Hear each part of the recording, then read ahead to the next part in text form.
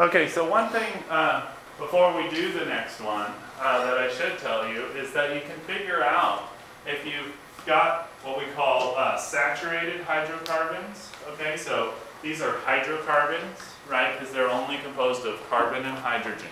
Okay, so that's a hydrocarbon. If you ever hear of that in the news or whatever, you know, that's what they're talking about. These are the things that you make gas out of, you know, gasoline and fuels and stuff. Not these molecules in particular, but hydrocarbons in general. But anyways, if you wanted to know if you've got a saturated hydrocarbon, the molecular formula is always going to be this: CnH2n plus 2. Okay?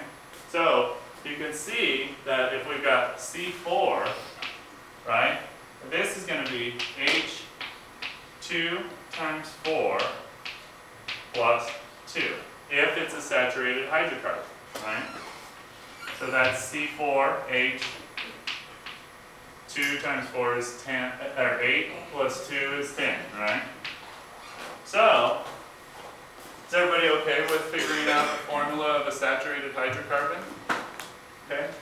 So, if you notice, that other formula that we were going to do is C4H8. Okay. So, is that a saturated hydrocarbon? No, you already know that just because of the formula. Okay. So, I'm going to erase everything else except for that C4H. Yeah. Are those two the same, like, because with ethanol and ether, they were the same, like, structure, but we broke it. Those are the same thing? Like, that's These are structural isomers as well, right? These are structural isomers as well, okay? They are like, in that sense, dimethyl ether and ethanol, okay? That they're different molecules, okay?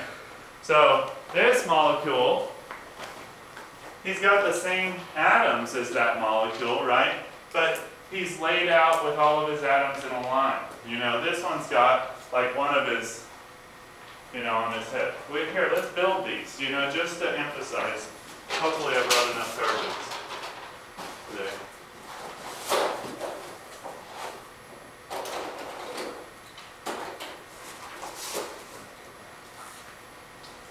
We've got 2 here.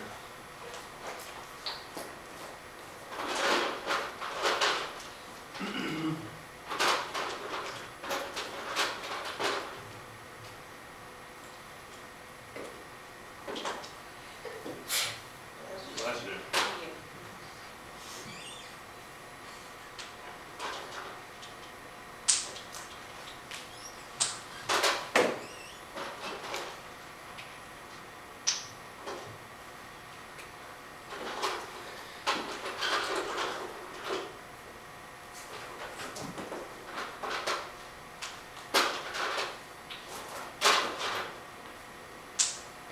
Okay, so this thing here,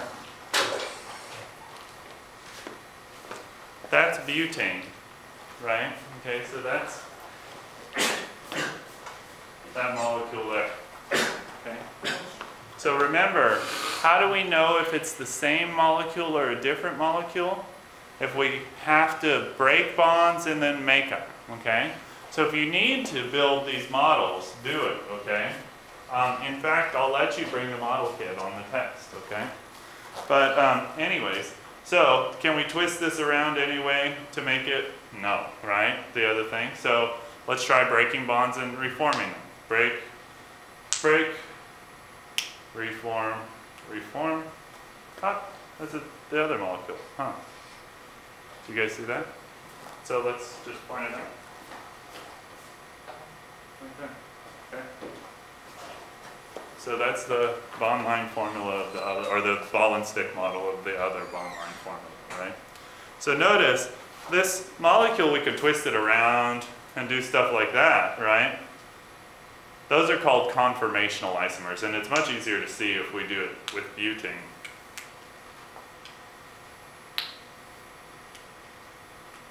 Instead of isobutane, which is the other thing.